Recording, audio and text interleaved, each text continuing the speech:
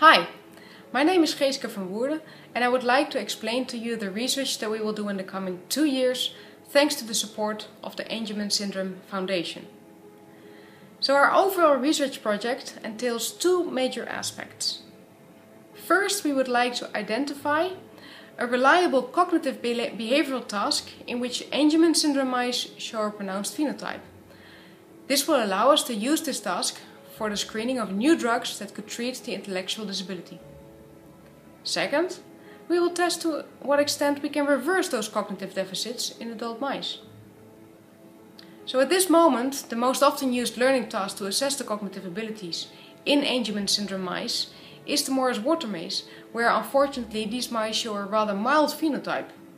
This makes it pretty difficult for us to find clear improvements upon reinstatement of the Ube3a gene or upon drug testing.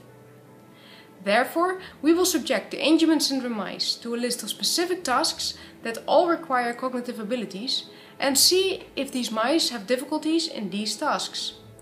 Identifying such a deficit is of great help to screen for new drugs. If a particular task stands out among others as more difficult to learn, we will then use another mouse model to activate the Ube3a gene in the adult life stage.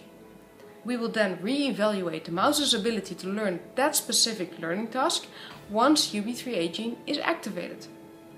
This will help us understand eventually the chances for cognitive or learning improvement if Ube3a is restored in a certain life stage.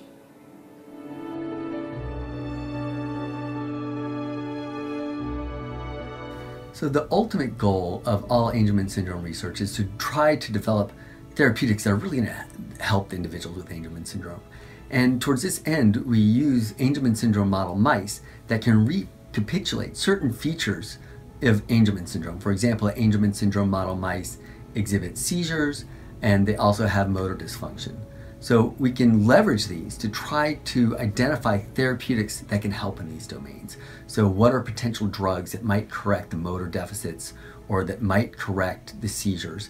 And then we can examine this in a preclinical setting and then try to bring this to a clinical setting to directly help individuals with Angelman syndrome.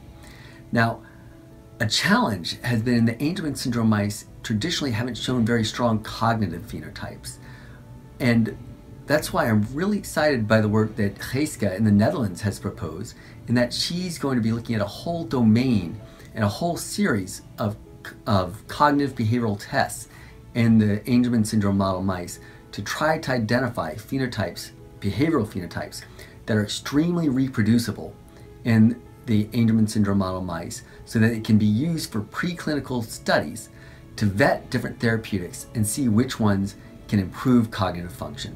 So the goal of this work is to identify these different behavioral studies, different behavioral tests that can be used in a preclinical setting that can then identify therapeutics that can be taken to the clinic and then eventually help individuals with Angelman syndrome and to help correct the cognitive dysfunction that goes along with that disorder. So I think the work that Geeske is proposing is really amazing and extremely important, very therapeutically relevant.